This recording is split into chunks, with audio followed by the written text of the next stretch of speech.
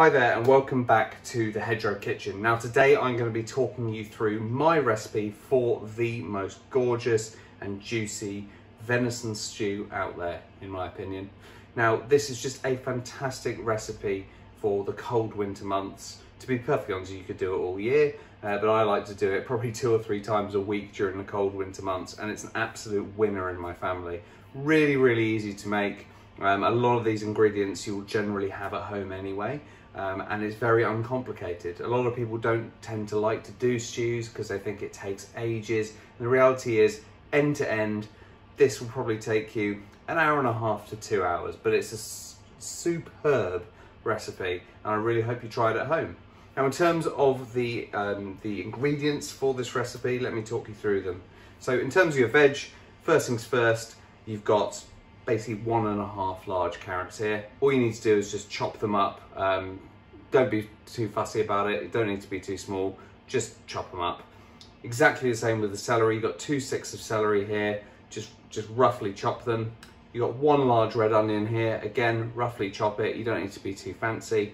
And we've got 100 grams of swede here. Again, roughly chop it. Now, if you don't have swede, that's absolutely fine. It's very easy to replace that with just some potatoes, so some Maris Pipers or some white potatoes. Working along the line, you've got some red currant jelly. Now, any red currant jelly will do. I find that Wilkin & Sons one is particularly good in this, and it works really well. You have some red wine. Now, what you want for a dish like this is you want a nice dry red wine. I've gone for Rioja. Today I picked this up from Waitrose. This is a Club Privado Rioja. I've had it before. It's really nice, and the good thing is it was on offer today. So I picked that up. So you need 450 ml of red wine. Then you're going to need about 500 to 550 ml of stock. Now, I've got venison stock here. This is actually the stock that I created off the back of butchering this deer. So this is actually a roe deer stock, and I boiled up all the bones, added in onion, carrot, and some herbs as well. So I've got a gorgeous roe stock here. You need about 500 to 550 ml. If you don't have venison stock, which would be totally understandable, you can easily swap it out for beef stock, so don't worry too much about that. And then you're going to need some plain flour and some salt and pepper, so that's to actually coat your venison in. From a herbs point of view, 2 or 3 sprigs of fresh thyme, a couple of the cloves of garlic, and a couple of bay leaves as well. And that leads me to the start of the show, which is the venison itself. Now, as I said, this is roe venison. This is one of the smaller species of deer that you get here in the UK. Easily discernible because it's slightly bigger than a muntjac and has that distinctive black, looks like a Hitler moustache actually. But it's a really lovely meat. Now, this meat here has specifically come from the shoulder. But essentially it's just diced venison, so it's just really lean, nice diced venison. Again, if you don't hunt or butcher your own venison, don't worry too much. That isn't something you need to be doing. You can get this from most supermarkets, and to be perfectly honest, if you didn't want to do a venison recipe, you could probably swap this out with beef as well. The only other thing you really need is a nice good pot. This one has had a lot of use, as you can see, so everything will go into this pot, and it's a really easy recipe to do. Now, in terms of all of these ingredients, I'll put them all in the comments of this video, so it will be easily findable afterwards. And I suggest the next thing we need to do is just get cooking. Let's go. So guys, the first thing you want to do in this recipe is to get all of your veg in the pan. So heat up your pan. Get a nice big dollop of butter in there melting. And if I were you, just so the butter doesn't burn, I'd chuck in a bit of oil as well and melt that down. So what we want to do is we want to get that butter nice and melted, and then we want to add all of our veg in at one go and fry it until it's nice and soft and translucent.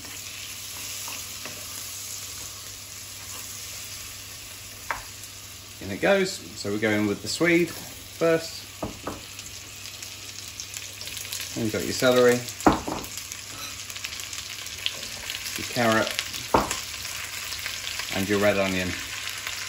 Although, to be honest, it really doesn't matter which order you do it in. And then what we want to do is we just want to get this fried on a kind of medium to high heat for 5-10 minutes or so. As you can see, my one was picking up all the old flavours from previous stews at the bottom. And we just want to sit there, stirring it occasionally, and fry this until it becomes nice and caramelised.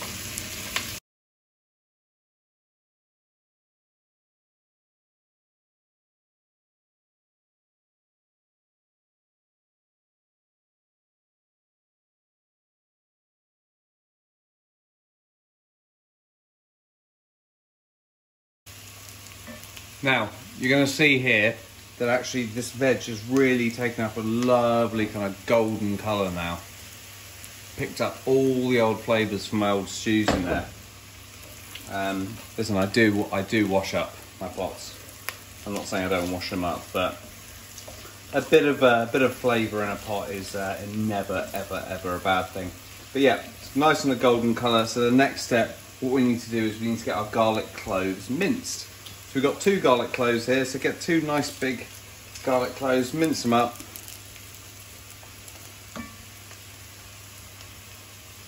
And get them in the pot.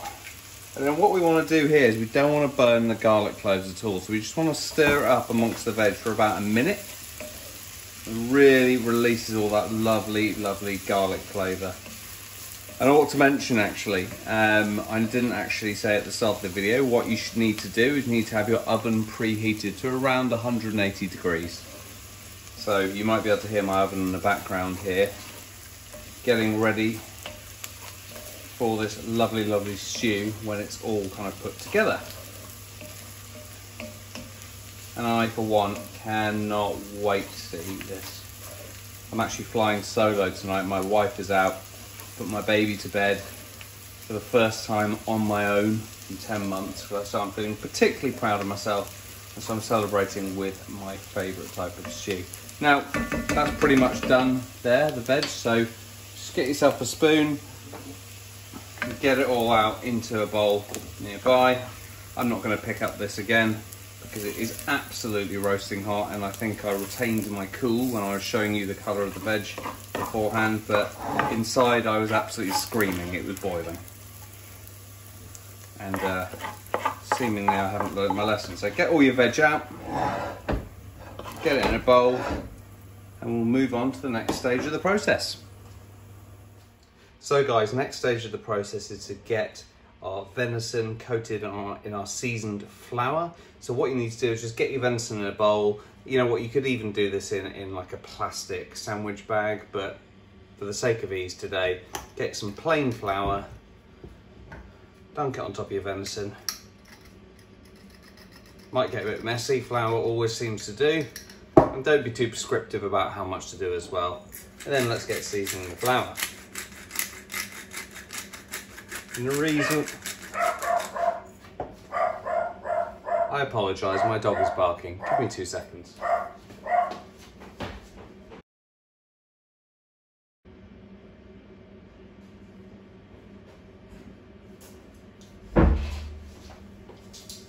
See, this is one of the occupations of when you're filming solo. You have barking dogs in the background. So as I was saying, season up your flour, get ready for your venison, and what this does is it coats the venison, which helps it fry, keeps in all the flavour.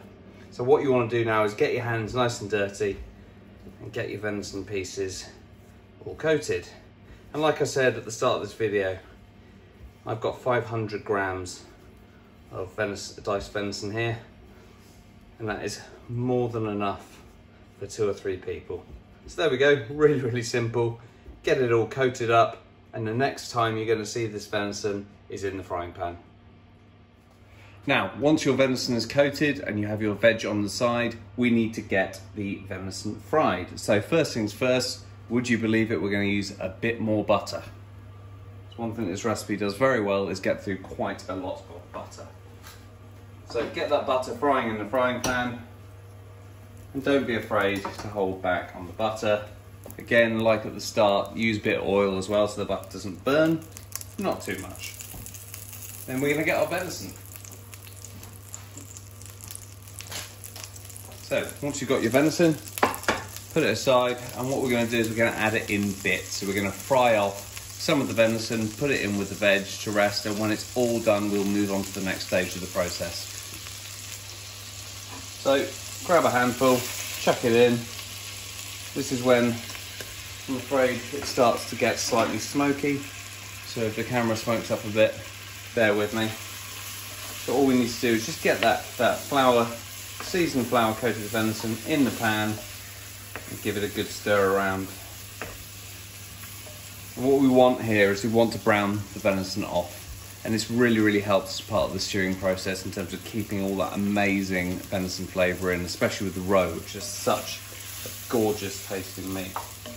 Now actually I've been making, this is probably, I would say, out of all the venison recipes I make, it's probably the most common one. There's no wonder, well, no wonder my family loves it, because it is delicious, but I seriously thought they would be fed up a bit by now. But every time someone new comes over in the winter, I'm making this stew, doing little additions to it, and it is just a stone cold classic venison dish that you just can't go wrong with. To be honest with you, you don't want to be doing your venison in terms of browning it off much more than this. So I'm going to give this a few more stirs, and then I'm going to get the next lot in. I think it's probably worth saying at this juncture, if you do enjoy this recipe, please do comment in the comments on YouTube. You know, it really helps me, because, you know, if I know what you like, what you dislike, and kind of what you're looking for in terms of recipe videos, I can keep making good ones. Now, a bit more butter, get it in there, fry it off, and then we're going to get the next bit of venison in there. As I was saying, if you let me know what you like from a recipe point of view, what recipes work, whether you've got any questions about the recipes that I'm putting together, just chuck them in the comments, or send me an inbox, or if you see this on Instagram, send me a DM. You know, I really want this channel to grow and to create videos which kind of work for everyone. So it really helps. And if you do like it, also just tag your mates in, or make this stew for them, and then say, "Hey, where'd you get that? Where'd you get that stew?" And you say, "Well, there's this chap I found called Stuart, and he runs the Hedgerow kitchen, and he makes a fantastic venison stew." Anyway, I'm rabbiting on, but I think you get the picture. Do let me know how you get on. Now, just give this a bit of a stir around, brown it off, and then the next stage of the process, we're going to put this all together. So we're going to use our wine, we're going to use our stock, we're going to use our herbs, we're going to use our red currant jelly, which is the secret ingredient and works fantastically with venison. We're going to put it all together and bang it in the oven. Now, as you can see, I'll test my hand strength again here. Yeah, still pretty hot. That's how browned off you want it. Not burnt, just browned. Take it out, stick it in a bowl with the veg, and then we are going to move on to the next stage. So guys, next steps is we have our meat and we have our veg waiting in there, and now we've got to prepare the other elements, so the liquid elements of the stock. So number one thing to do, and what we want to do is we want to deglaze this pan, which means just kind of take off the remnants of the meat, remnants of the veg. So get your red currant jelly, delicious stuff. What you want is about a tablespoon's worth. Again, yeah, you don't have to be too prescriptive. This is also where it can get quite smoky. Get that red currant jelly in the pan and scrape off all that lovely flavour from the bottom. Red currant jelly works so well with venison. Honestly, whenever I have a venison steak, Bambi steak, shall I say, or any form of venison, it is my accompaniment of choice. So what I'm going to do, get that red currant jelly, deglaze in the bottom of that pan, and then get your lovely 450 mils of dry red wine, in this case Rioja, in the pan.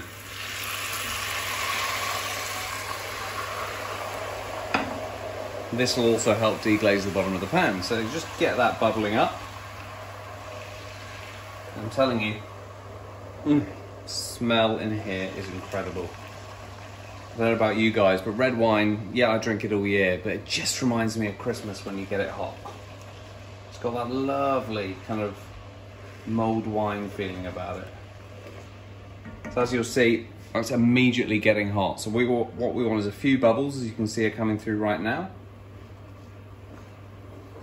I can feel that a lot of the bits on the bottom of the pan have been scraped off. Our wine's bubbling.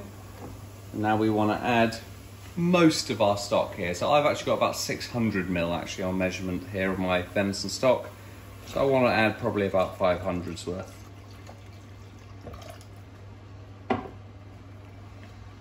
Get that in. And then get your herbs in. Bay leaves, fantastic, fantastic flavour. Again, goes superbly well with venison. Love that unmistakable kind of sweet bay leaf smell. So get your 2 bay leaves in there, crush them up a bit, release some of the flavour, and then you want to get your thyme in. Again, thyme is just such an incredible smell. Love it. And I've actually got 4 sprigs here, which is probably a sprig too many, but you know what? You can never have too much thyme. Get that in there, give it a nice stir around. And then it's time to assemble the stew. So what you want to do is you want to get your meat, and you want to get your veg and get it back in the pan. I'm telling you, I am pumped. I'm so excited about trying this later on. Mainly because it's just going to be me trying it, because my wife is out tonight. So actually, if I want to finish the entire lot, I can. So get your veg and your meat back in. Give it a stir. What you want to do now is you want to just bring this to the boil. And once this is at the boil, we're going to get it in the oven, again, 180 degrees for about an hour to an hour and a half. I'll go and get my lid.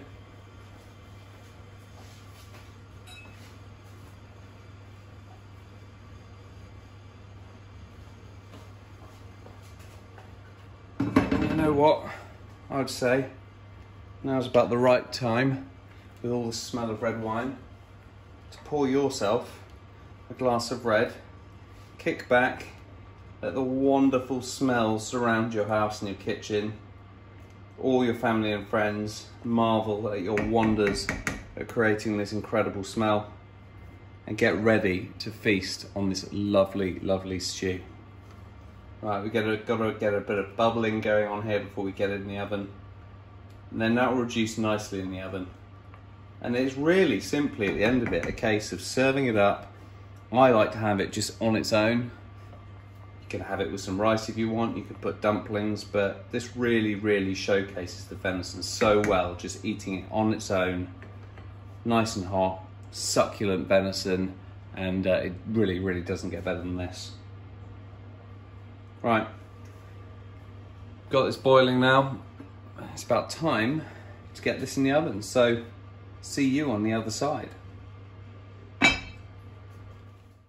So I've just got this out of the oven. It's been in there for an hour and a half, bubbling away. Stirred it a few times throughout the process, but largely left it unattended. And now let's have a look and see what it looks like.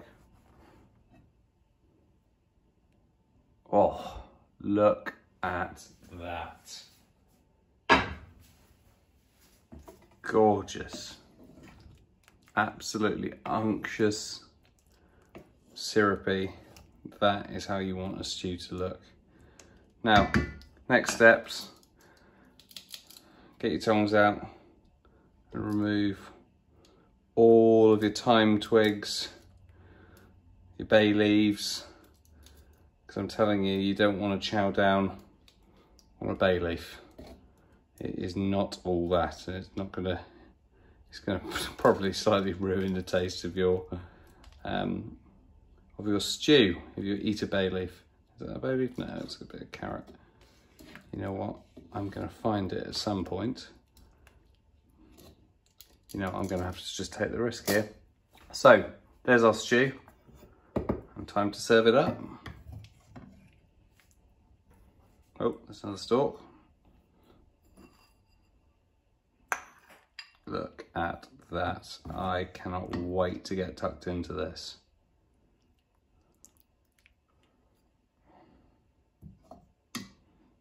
That should be enough for me. Can you see that? If you could smell what I'm smelling right now, you'd be very happy. Anyway, let's go and eat. So, it's time to eat this lovely, lovely stew. Give it a go, give it a try, and I can't wait. But first things first, if you have some of the wine left over that you've used in the stew, of course it's an absolute perfect pairing for it. So pour yourself a little or a big glass, depending on how hard your day has been, and get ready to drink. And also, bit of bread and butter. You can tell I'm married to a Yorkshire lass. Actually, my wife made this sourdough herself, so she'll be very, very happy that I'm trying it. So try that in a minute, but I think we need to go in for the main dish. God, this looks amazing. Right, it's going to be molten.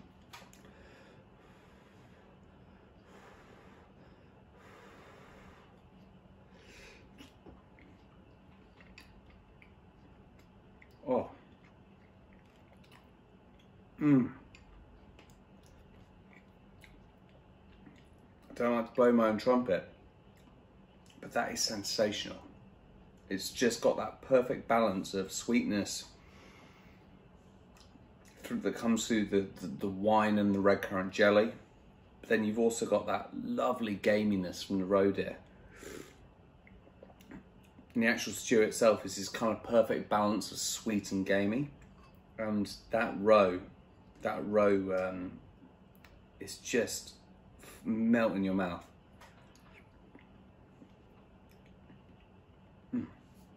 Bit hot. Honestly, you need to try this recipe. It's so easy. You can leave it on the hob. You can have a glass or two of wine in the process. And it just tastes amazing. It's kind of proper soul food. So please do give it a go. Let me know what you think of this dish. And, you know, if you try it, whether you've got any suggestions of things that I could try with it. But yeah, let me know in the comments what you think. Do share it if you enjoy it. And I'd love to know how you get on. Cheers, enjoy. And also, please do subscribe if you enjoyed this video. The more subscribers I have, the more videos I can do, and the more recipes and butchery stuff I can get out for you guys. Have a great day and enjoy your venison stew.